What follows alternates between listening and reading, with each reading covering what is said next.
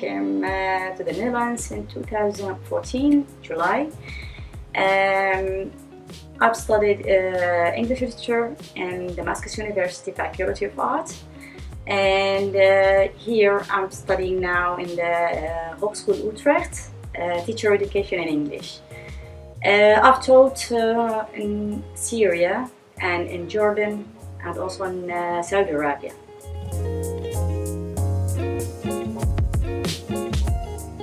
The first step was the language. You know, I have to learn Dutch. I didn't have a problem in communicating with people because most of the people speak English, but I had to learn the Dutch because I have to find my way.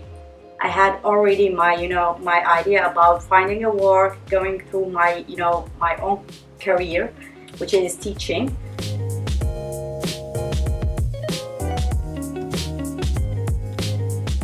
So I've asked many people, my neighbors, my friends, and some people from the municipality and Vlotteningwerk.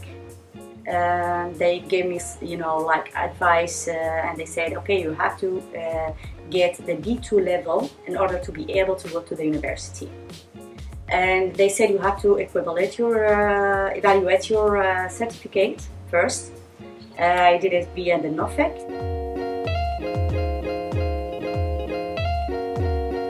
NOFEC is actually an organization that equates the certificates, and everybody who came from from the war, they have to equate their certificates in order to see where they are. So they help students to equate their papers, everything that is related to their documents. My certificate was equivalent here, like 2 years out of 3. So I started searching for universities, HBOs, or some places to start my education in the Netherlands. Finally, with an advice from my reintegration consultant and the municipality, we knew that there is a sort of program in the Hogeschool Utrecht, which is teacher education in English. It was all in English. So I thought, yeah, this is it. This is the education that I want to study.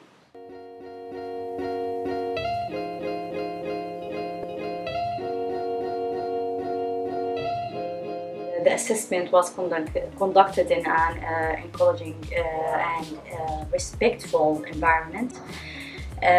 She tries, to take my situation into consideration. She formed an idea about everything about me. We talked a lot about my experience. We talked about a lot about my diploma. We talked about several things that led to formulating a clear perspective. I think it was more informal, not formal. The outcome was a personalized program for me, actually. I've got some exemptions, the subjects that are related to my former education, the things that are related to literature and things like that. I've got some exemptions, but not a lot. One of the things is that my work experience was not added here because it's not a European experience, or actually it's not an experience in the Netherlands. I've already had these things. I've already had these qualifications, so I have to repeat it because I don't have a proof that I mastered these qualifications. So I don't have a problem because it's fine. It's like a practice for me. But I think it would be really, really helpful if I can skip, or that if there is another program which is intensive program for students like me, or for teachers with experience. it would be really helpful if there is a sort of another program that can show your skills, like, you know, a sort of test, or like a sort of equivalation, or evaluation, you know, a sort of evaluation that can really show your qualifications. But I think this is something, it will take a lot of time to start to begin, you know, doing this project. I don't know if they can accept it or not, but it would be really helpful, because it will you know, shorten the time, you know. It will just focus on the things that you miss, not the things that you already know.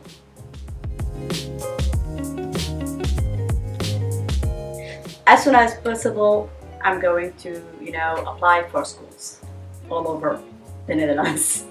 So I think I will have a good opportunity, because if they can see your qualification, because in the during your internship you are, you know, imposing your qualification. You are giving them, like, you know, letting them formulating a perspective about your you know, strong points, your qualifications, your you know, experience actually.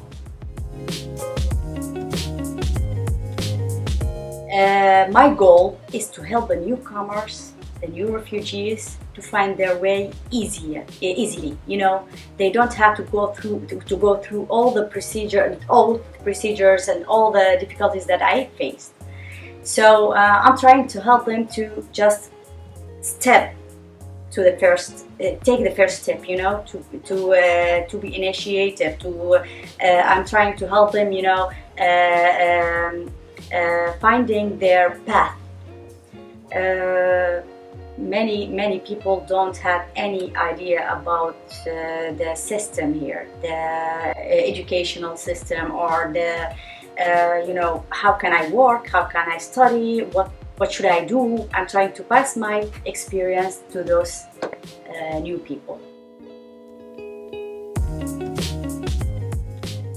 The most important thing is orientation programs. There should be like an orientation programs to those people, to the new people, to the refugees actually.